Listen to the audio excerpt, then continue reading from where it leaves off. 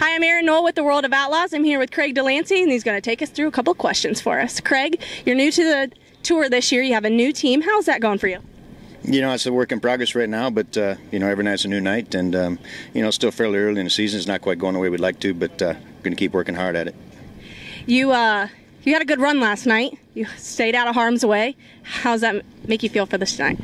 Like you said, we stayed out of harm's way, basically. I wouldn't, you know, we definitely, again, we're not where we need to be with this race team yet, but Scott Bennick's working hard along with the rest of our crew, and, you know, we got a good race team here. Rick and Bob Rogers, great support to us, and, you know, we got a long ways to go yet to get to where we want to go, but, you know, like you said, last night we come out with a top 10, survived it.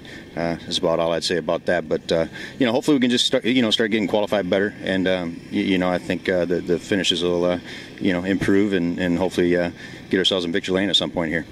All right, we're here with Craig Dollansky, and he's looking for his first win.